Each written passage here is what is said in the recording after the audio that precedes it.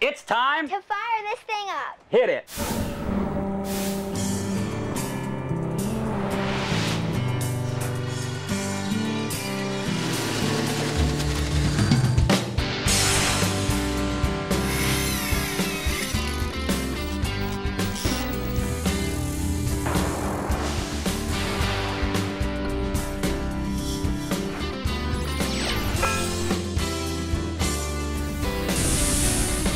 What we're looking at here, guys, is a low cutout 20-inch transom.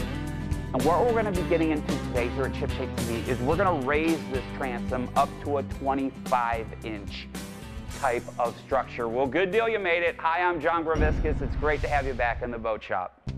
What we're working on is our surplus project boat. This is a 1987 20-foot Aquasport called the 200.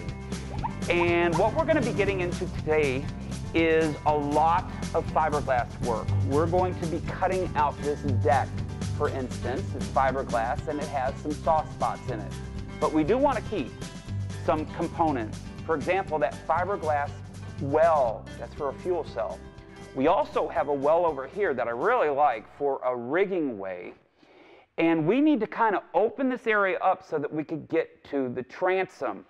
Now, the reason that you might want to raise a transom, guys, are several. First off, it's much safer. When you have a higher transom, less water can get into the back of the boat. It also raises the power head on an engine. Okay, that's better against corrosion. And there's a whole lot more choices in used outboard engines in the 25-inch shaft category versus the 20.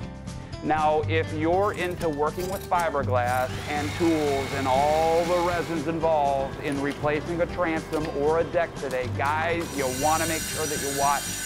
And here is just a little sampling of how cool today's show is going to be.